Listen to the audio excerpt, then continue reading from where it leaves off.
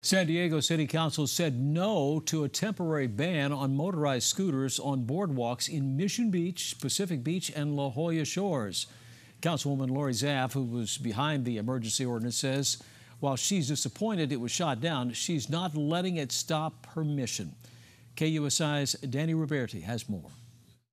She lost the battle, but Councilwoman Lori Zapf says she certainly didn't lose the war. I'm just not sure what they were thinking. I want to say, this is not the end of it. But she didn't hear the answer she wanted in last night's city council meeting. I was really disappointed with the vote last night. I've worked, really hard to try and get some consensus, but at the end of the day, it was disappointing. San Diego City Council voted against an emergency ban for the summer, so these electric scooters are here to stay on the boardwalks. This is video you first saw on KUSI, a big reason why Zapf is worried. You can see two people colliding on the boardwalk, knocking a girl to the ground. She says most people don't wear helmets, but the main problem is the speed.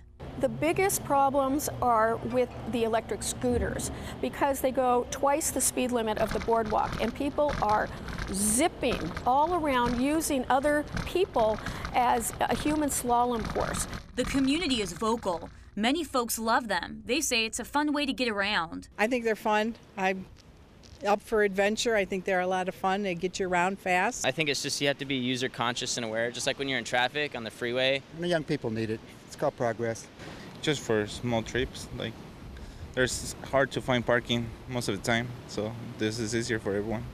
Others want them to vanish, calling the scooters a menace to the boardwalk. I've been down here a long time, and my knees shake by the time I get from one end of the boardwalk to the other, and they've got to go. This is full of tourists, and they don't know. They walk out of those cottages.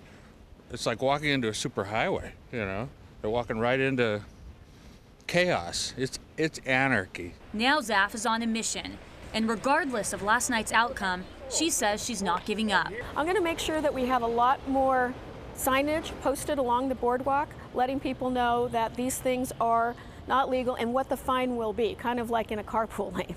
She says her main goal is keeping the community safe. I just don't want somebody to be killed or end up brain damaged, or it's scary for me. As Zapf mentioned, she's most worried about the speeding. The speed limit on the boardwalk is 8 miles per hour, but I'm told some people can go up to about 15 miles per hour. That's why she's going to add more signs. She's going to add police officers down here and also use some of the lifeguards to monitor these boardwalks. Reporting in Pacific Beach, Danny Ruberti, KUSI News.